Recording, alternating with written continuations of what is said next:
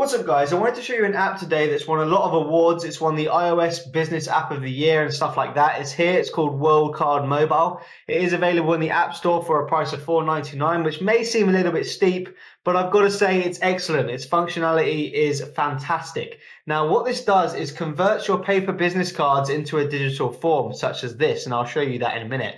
The reason this is great is because say you've got hundreds of these, you don't want to type in the phone numbers or email addresses to your phone. You just want it to be there as a contact.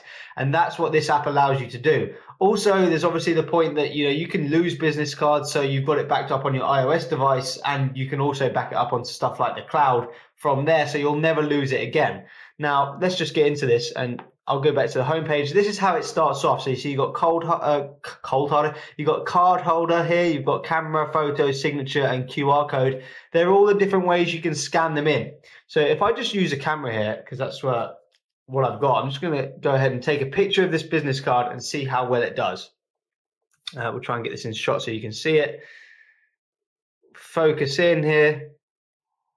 Focus. Okay. And take. That was kind of hard to do for a camera lens. You can see now it scans the business card here, highlights the important stuff, makes the brightness a little bit better. You can change the language. It has brilliant language support, all of these different languages. We'll hit English. You can rotate and all that stuff like there. We'll hit done. And now, guys, it's going to convert this into a contact for me, basically. Now, it's not perfect. You can see here it missed out a name, but I mean, specifically, you can just go ahead and type in a name, no problem. And you can see here it's recorded the business card up here. You can see it's got the company name right. You can see it's got all the work phone numbers right. So once this is saved, you can just tap a phone number and call the person instead of having to write the phone number every time. You can see it's got the work email correct. It's got the home page correct. And it's also got the address correct. So you can just navigate straight to it. That is very, very impressive in my eyes. You can see here you can save to iPhone contacts. I'm not going to do that straight away because I'm going to show you it later. I won't save a name for now. We'll just hit done. And you can see basically it's in the card holder. So you can click card holder. You can actually do a cover flow effect. And you can see if you have more than one, you can switch between them. You can click into it and you can check out the business card itself. So if it doesn't record all the information, you've still got your business card saved here. So if you lose the paper one, you've still got it. And I think that's very impressive. Now, if we go into it here, you can see how it's all saved. You can share this via Facebook, LinkedIn, Twitter, and FaceTime if you want to. Share contacts via text messages and stuff like that.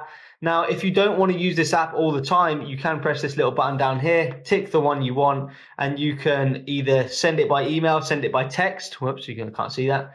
You can export it using all these different ways: card image, Gmail contacts, iWork, Excel, Outlook, export to iPhone contacts. If I click that, I click all here. I am using this on my 5G, by the way, but it is available for the iPhone 5.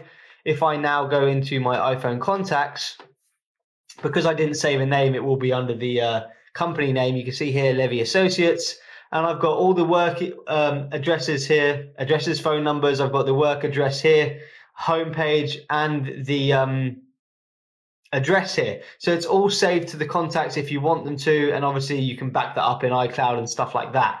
I think it's very impressive. And like I said, if you've got more than like one or two, this app is going to be great for you. Like I said, you can back up in the iCloud or Dropbox here. You just have to sign in. The functionality of this is fantastic. I really, really do think it is. And I'll just do it one more time on another one. Okay, guys, so we'll try one more business card, and it's this one here. This one seems a little bit better laid out, so it might actually work a little bit better. We'll do the same way, though. Just hit camera, take a picture, and try and get the lighting so it's good. Okay, now it's going to scan it in. You can see it highlights the important stuff. Hit done over here. And there we go. You can see this one's actually works better. It's got the name. So we've got the full name as a contact now. Doesn't quite have the company name, but you can simply add that without a problem. If we just quickly write that in, you can see it's only 3 letters either way. Anyway, how do you get rid of? Okay, that's how you get rid of the keyboard. You can see it's got the work phone numbers, it's got the work email address here, it's got the home page, and it's got the address pretty much perfect. So that is actually the best I've seen it done here. You can see that is pretty much one-to-one with the card. Again, we'll hit done up here. So you can see, guys, you can flick through the cover flow effect. It's really nice. You can click into it, zoom in, see it in really, really nice detail.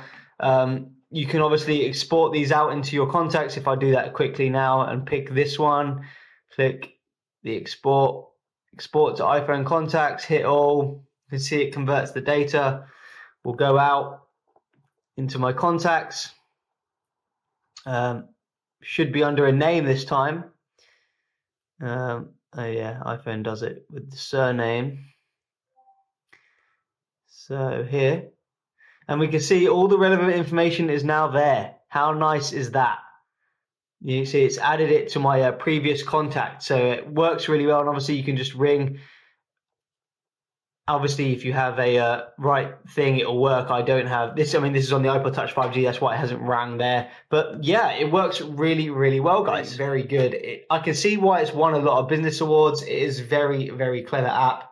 Definitely worth it if you've got a lot of contacts, guys. So yeah, hope you enjoyed it. See you guys later.